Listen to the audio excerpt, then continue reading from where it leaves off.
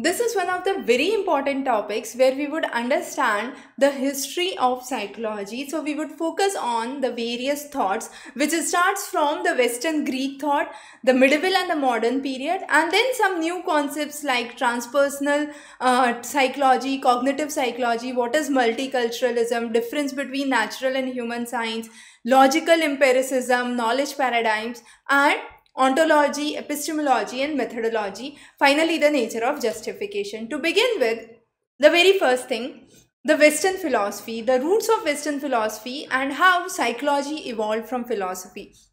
So, beginning of psychology is with the word psyche plus logos. Logos means to study, psyche means soul. So it initially started as a study of soul, and that was where philosophy and psychology were one. And slowly psychology separated out from the main branch of philosophy into a separate subject and a separate niche.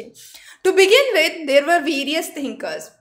The first two important Greek thinkers which we point out here are Plato and Aristotle. Aristotle was the disciple of Plato. Now, Plato basically focused on two distinct forces which were body and mind. So the idea of Plato was focusing on the concept of mind and body, and that mind exists even after death, but body does not exist after death. So that was the clear differentiation that Plato gave. Aristotle was the disciple of Plato, followed his views very strongly. However, he was very pessimistic about the role of nature that the role of education, that the education could improve the human nature. So Aristotle was highly pessimistic, was negative about the fact that education could improve the basic nature of human beings. Now, next came René Descartes. René Descartes was a French mathematician and philosopher.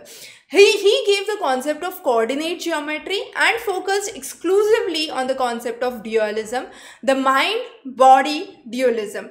So, René Descartes focused on the mind-body dualism, and he focused that there is an uninterrupted transaction that occurs between mind and body.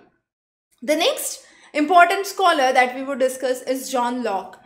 John Locke's philosophy is tabula rasa. Tabula rasa means our mind is like a clean slate. That means anything that comes across puts an impression onto the brain, and that's what is called as tabula rasa.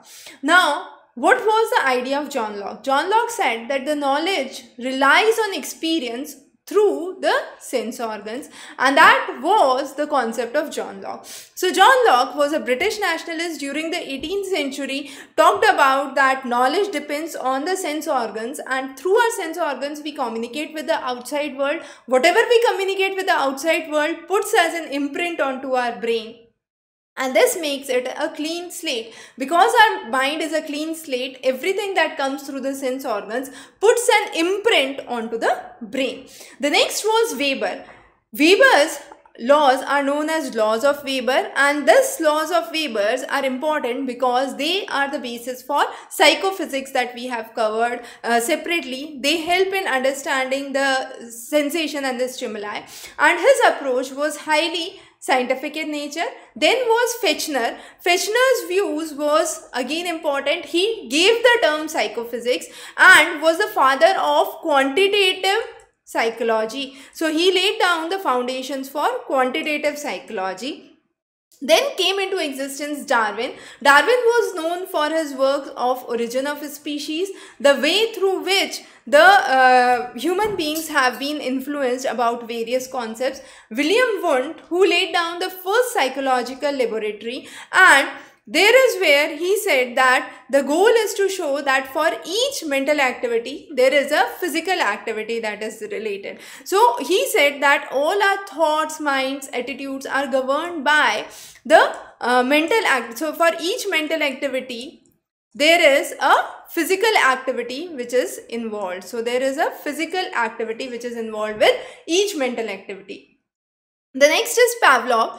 Pavlov in 20th century focused on the concept of conditioning. So learning through conditioning was the key idea that Pavlov focused on, and his experiment, the famous experiment, was dog and bell experiment that we have already covered in our class on learning. So as we proceed with the concepts of learning, you would understand that better, but the just basic idea is, when the food is shown, the dog salivates, which is an unconditioned stimuli producing an unconditioned response. Now this food I pair with a bell. Even if I don't bring food, then later on if I just ring the bell, the dog would salivate, and that's a conditioned response to a conditioned stimuli. And that's how the concept of conditioning was explained, and he explained that this brings in a fundamental change in the basic concept.